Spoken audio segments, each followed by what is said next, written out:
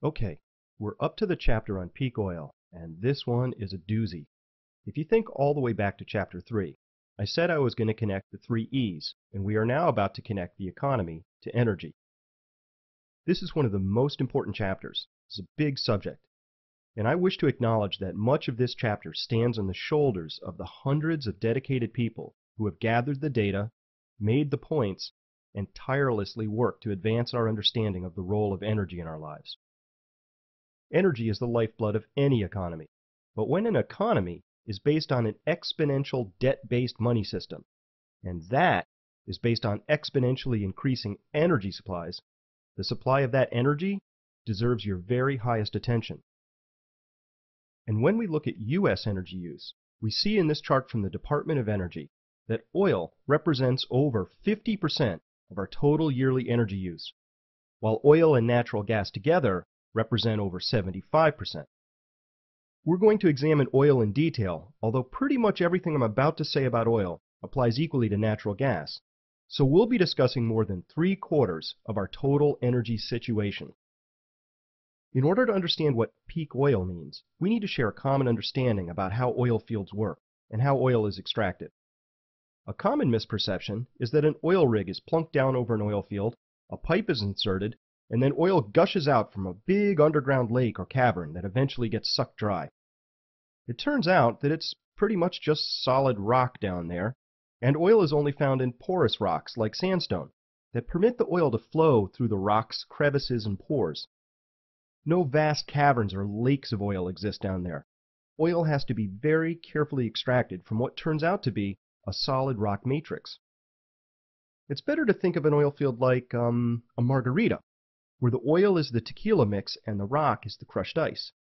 When an oil field is tapped, we find that the amount of oil that comes out of it follows a very prescribed pattern over time that ends up resembling a bell curve. At first, shortly after the drink is discovered, there's just one straw in our margarita, but then, with growing excitement, more and more straws are stuck in, and more drink flows out of the glass at a faster rate. But then that dreaded slurping sound begins, and now, no matter how many new straws we insert, the amount of margarita coming out of the glass declines until it is all gone and we're only left with ice. That's pretty much how an oil field works. Every oil field exploited to date has exhibited the same basic extraction profile. And what is true for one is equally true when we measure across many oil fields and then sum the result. Because individual fields peak, so do collections of fields. Peak oil, then, is not an abstract theory so much as it is a description of an extremely well-characterized physical process. How much remains to be discovered is a theory, but the process by which oil fields become depleted is rather well understood. Peak oil is simply a fact. Also, peak oil is not synonymous with running out of oil. At the moment of peak, somewhere right around half the oil still remains. But something interesting happens at the halfway mark. Where oil gushed out under pressure at first, the back half usually has to get laboriously pumped out of the ground at higher cost. Where every barrel of oil was cheaper to extract on the way up, the reverse is true on the way down. Each barrel becomes more costly in terms of time and money and energy to extract. Eventually, it costs more to extract a barrel of oil than it is worth, and that's when an oil field is abandoned. Here's our experience with oil in the United States. From the first well drilled in 1859 in Titus, Pennsylvania, until 1970, more and more oil was progressively pumped out of the ground. But after that point, less and less came out of the ground.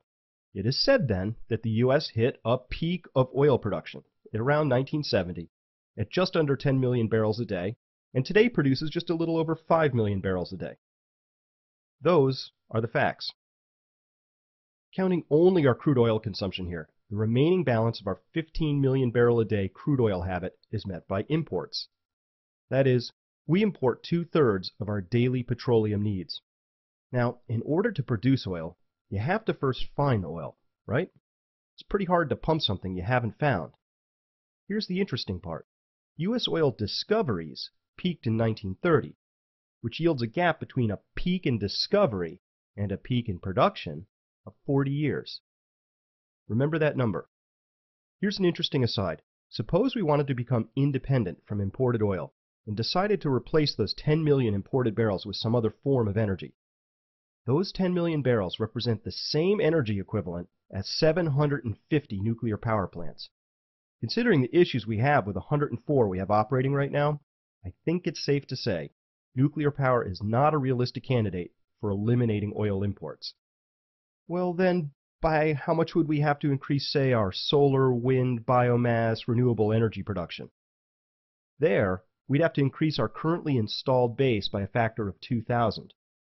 Not 2,000%, 2,000 times as much. When we look at worldwide oil discoveries, we find that those increased in every decade up to the 1960s, and then have decreased in every decade since then, with future projections looking even more grim. The exact peak of discovery? That was in 1964, 44 years ago, and that is another cold, hard, indisputable fact. Remember, in order to produce oil, you have to find it first. So to all the advocates out there who hope that lots of oil remains to be found, possibly of an abiotic origin, I say, let's find it. And here is the third and final fact about production that I want to present. This is a chart of global, conventional crude oil production only. It leaves out biofuels and some other liquids. But conventional crude is the easy, high energy yield stuff, and that is what the world's past 100 years of growth has been built upon. We can see here that since mid-2004, for some reason, oil production has been flat. Whatever the reason for this is, it isn't price, because oil has climbed from $50 a barrel to $120 a barrel as of today. If ever there was a strong incentive to get oil out of the ground and off to market, this would be it. Is it possible, then, that this chart is telling us that conventional crude oil production is at peak? The twin signals of rapidly rising price and flat production certainly make a compelling argument that this is the case. Intriguingly, the global peak in discoveries was exactly 40 years prior to the leveling off of this production graph, possibly echoing the gap between the peak of U.S. discovery and production. I'm soft-pedaling this to an enormous degree. This chart concerns me. Let me be blunt. If we are already at peak, as these data suggest is possible, then we're in trouble. However, the most urgent issue before us does not lie with identifying the precise moment of peak oil. That is, truthfully, an academic distraction because the economic dislocations will begin as soon as there's a gap between supply and demand. Here's a very simple and clever way to think about the supply and demand problem that was developed by a Dallas geologist named Jeffrey Brown, which he calls the export land model. Suppose we have a hypothetical country that produces 2 million barrels of crude a day, but that is declining at 5% a year.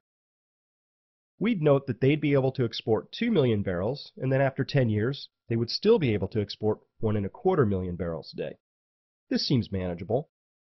But now suppose that this country uses oil themselves, as all countries do, and they are consuming 1 million barrels a day, and this internal demand is itself increasing at 2.5% a year. This is also reasonable. What happens to exports under this model? They go to zero in 10 years. Where we expected exports, we get nothing. This is the miracle of compounding, but in reverse, where exports are eaten into from both ends. It turns out that this is a very realistic scenario because we can already observe that production is declining even as demand is increasing in a number of countries. In the case of Mexico, currently the number 3 supplier of oil exports to the U.S., production declines and demand growth will entirely eliminate their exports by the year 2011 or 2012.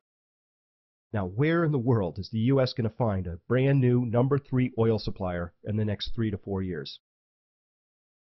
When world production will peak is a matter of some dispute, with estimates ranging from right now to some 30 years away. But as I said before, the precise moment of the peak is really just an academic concern. What we need to be most concerned with is that day that world demand outstrips available supply.